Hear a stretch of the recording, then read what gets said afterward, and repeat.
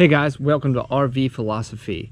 In today's video I'm going to take you through my home-built solar system that I put together myself. I'm going to tell you about it, how it works, how it operates, where I got the materials, and what I spent on it, and how you can do it yourself. If you have any questions about the build at all, go ahead and comment down below and I'll do my best to answer your questions. I'm currently in the Myakka State Forest in Florida. It's a beautiful place and I have the majority of the forest to myself, so I can't complain about that. I'm camping out in my 22-foot KYZ toy hauler, and I just love it. So let's get to the solar system, shall we? For my setup, I have two dual Sanity solar monocrystalline 255 watt panels, about 60 pounds a piece, kind of heavy to tote around.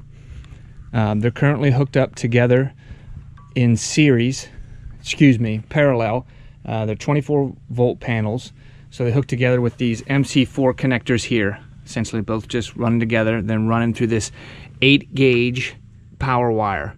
I have 50 feet of power wire that runs from there back to my camper, so I can park my camper in the shade and then set the solar panels out in the sun.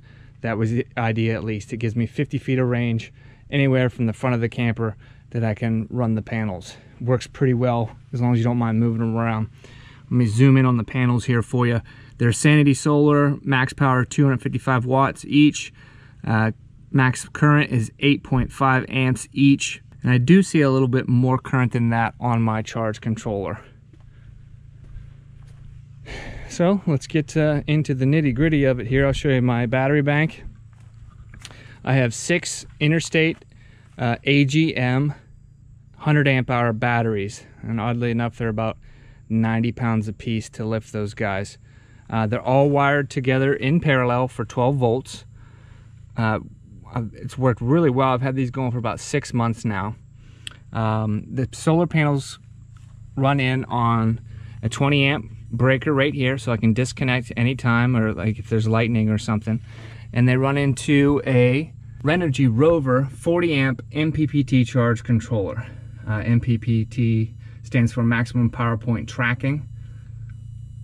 The charge controller works really well. It has a lot of different functions, and I don't know if you can see the small hole that's running back into my camper, but there's a wire with a USB port on the other end that I can plug in to my laptop, and I can program this charge controller here with any of the parameters I want, and it tells me in real time the amount of power that my solar panels are putting out. For example, right now in the shade you can probably see it changing 9.9, 9.2 amps, and that's setting in amps, that's not watts, up to 10 now.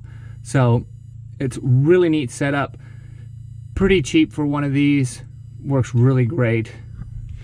I also have my entire camper running off a 20 amp fuse here. This is all the power running into my camper in case I have any issues there. And in the back behind the Interstate AGM batteries, I have a Trip Light power inverter, 1000 watt, that will take all the power from the batteries, run it in here through the same hole on the inside of the camper, and I can go ahead and run anything that isn't DC or your regular AC power. For example, I have a blender in there that I run on that.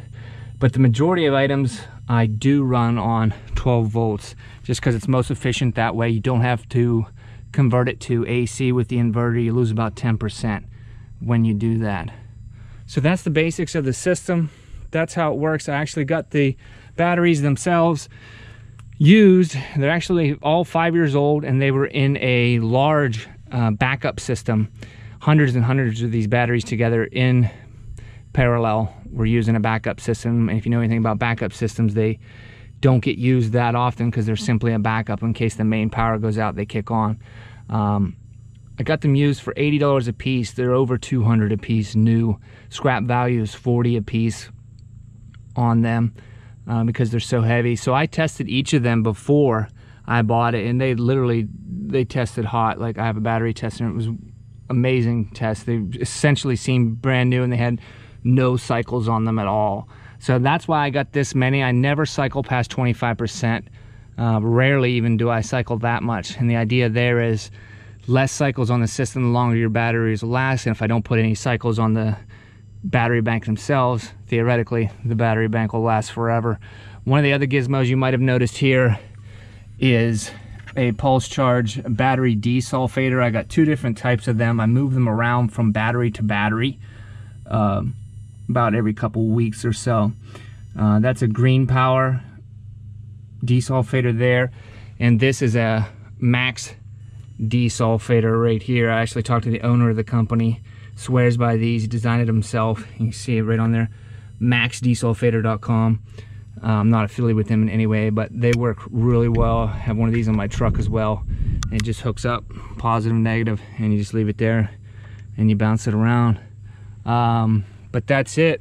Also on the trip light inverter, I put a 100 amp breaker right here in case any emergency. I can just run out here and hit the little red switch, and it'll break all power to the inverter. The solar panels themselves, the cost of those were, I got them for 80 cents a watt. And if you buy them bulk, if you're putting a huge system together, you can get them even cheaper than that. They're a little cumbersome because they are heavy. If I were to do this over again, I'd get the super light rollout panels.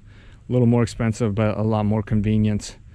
And I didn't want to put them on the roof because I didn't want to have to poke holes in my MXT KYZ toy hauler. All right, guys, thanks for watching. This is a quick rundown of my solar system and how it works.